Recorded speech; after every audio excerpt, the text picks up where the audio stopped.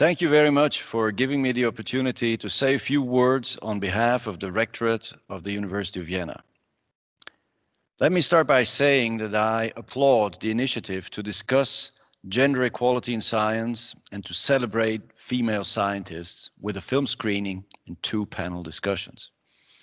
I'm really glad to hear that several faculties from the natural and life sciences support this initiative. And I'm here today to express that the Rectorate of the University of Vienna also strongly supports the initiative. The International Women's Day that we are celebrating on March 8 is, of course, a great opportunity to discuss the issue. But let me assure you that we at the Rectorate of the University of Vienna care about the issue all year, and promoting gender equality has been high on our agenda for many years. As a result of these continued efforts, many aspects of gender equality have improved. However, in some domains, these improvements are unfortunately very slow. But when you look at the issue over longer horizons of several decades, the progress is massive and remarkable. One topic that remains a serious concern, though, and that therefore deserves our continued effort, is the so-called leaky pipeline. The expression a leaky pipeline captures the fact that we tend to lose more talented women than men as they develop their academic careers, and we tend to lose more talented women on the way to a professorship. We have identified the reduction of this leaky pipeline as the most pressing issue and the most relevant field for action in this policy domain. And I will explain in a minute what we do at the University of Vienna to mitigate the problem. But before I do, let me briefly describe the extent of this leaky pipeline at the University of Vienna. So the University of Vienna is, due to the mixture of fields of study it offers, a very female university at the level of students. In fact, we give out twice as many bachelor and master diplomas to women as we do to men. But the leaky pipeline already sets in at the next stage. So we give out about as many doctorates to females as we do to males. So already in this transition from the master to the doctoral level, we tend to lose many talented women. And the trend of losing more women than men along the way continues at higher levels. In 2020, only 1/3 of the full professors, so-called paragraph 98 professors here internally in Austria, were female.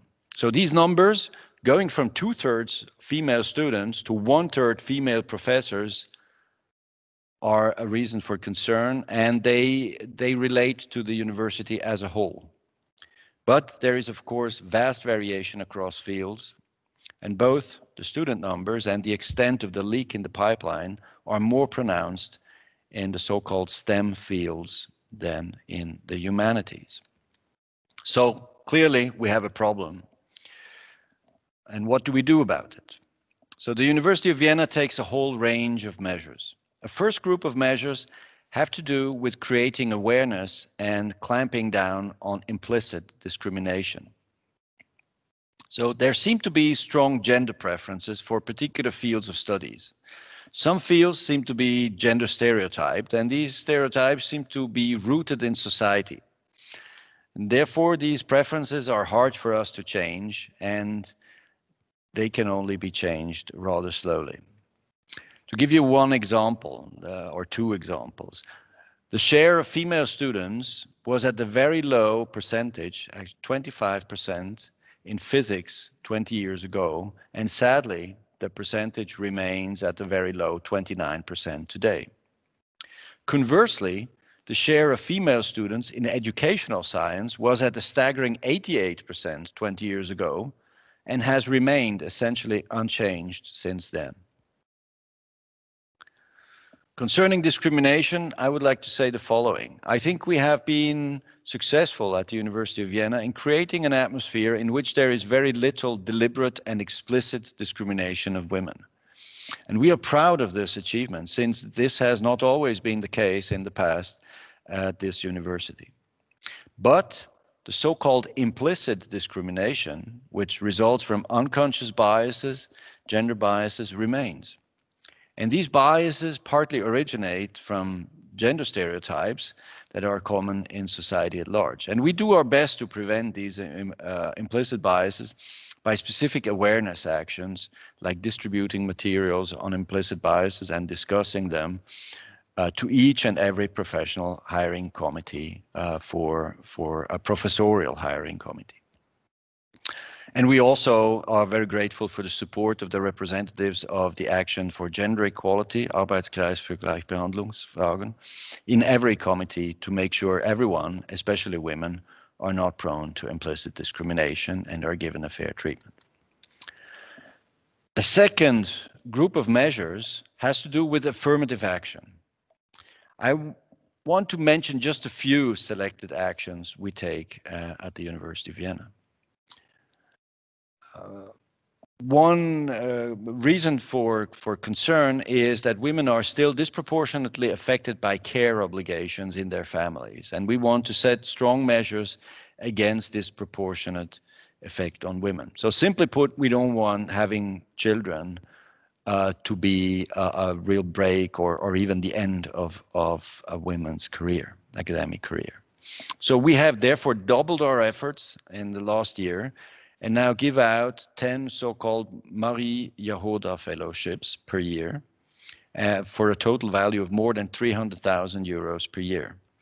So these grants intend to bring women back to research, and the action concerns women that have already been employed at the University of Vienna and interrupted their career. So we want to bring them back to research by offering them not only money, this fellowship, but also a career development courses, office space, funding for travel, and an opportunity to gain experience in teaching. I think the program has been very successful, and I'm very happy with it. Next year, we will roll out a redesigned Berta Karlik Mobility Fellowships. And these fellowships provide funding for female researchers to gain research experience outside the University of Vienna and to create valuable international networks. We will spend up to 64,000 euros per person on this grant to enable the mobility. And we are very generous here because we want to give sufficient amount of money that they can also bring their families with them when they go abroad. So we spend another 300,000 per year on this initiative. And of course, we have various mentoring, coaching, training programs specifically designed and exclusively for women, on which we spend about 70,000 euros per year. Another aspect of affirmative action concerns the positions that we create, especially for women. So we have handed out 16 three-year postdoc positions to highly talented women in all fields as part of the so-called Rewire program, which stands for Reinforcing Women in Research. So the program is co-funded with the European Union, and we have spent a total of about 4 million euros on these 16 postdoc positions for women, and they are now in the process of joining us in these weeks. You can read about it on our web pages. So let me also point out our efforts in hiring tenure tracks, which is in some sense the crucial pathway to the professorship, from the doctorate to the professorship. And we have carefully designed procedures, and we provide joint effort with the professors, with this Arbeitskreis I mentioned before. We have carefully designed procedures to make sure, keep a special eye on all talented applicants, female applicants, and try to provide them with opportunities to present themselves in a hearing. So to illustrate, in the period 2018 to 20, so in the last 3 years, the share of female applicants for these tenure track positions was about a third. 36% of the applicants were female. But the people who were invited to the hearings was almost half, was 48%. So we have deliberately invited more females than males to these hearings. And then more than half of the positions, 52% of the positions, were actually filled with females. So the fact that about a third of the applicants are female, but about half of the positions are filled with females, means that women who applied had much higher chances to obtain tenure track positions than men. What I said about these tenure track positions, it also applies to some extent to the full professor level. Last year was a very successful year for us. We have hired an additional 70 full professors because we had a considerable budget increase in the last funding period. And remarkably, the share of these newly hired professors in the year 2020 was 51%. So that is slightly more than half of the newly hired professors at the University of Vienna went to females. I think these are both very positive developments that will shape the future of our university. So to summarize, we have made many efforts, and some of them have shown good results, but the leaky pipeline is a serious challenge. At the University of Vienna, we make continued great efforts to mitigate it. Unfortunately, we have not reached the gender equality in some fields yet, and this is particularly true of the STEM fields. But we will continue to dedicate our full attention to the topic, and we will strive to provide women with perspectives. And I can promise that we will continue to deal with the issue with passion and persistence. Thank you very much.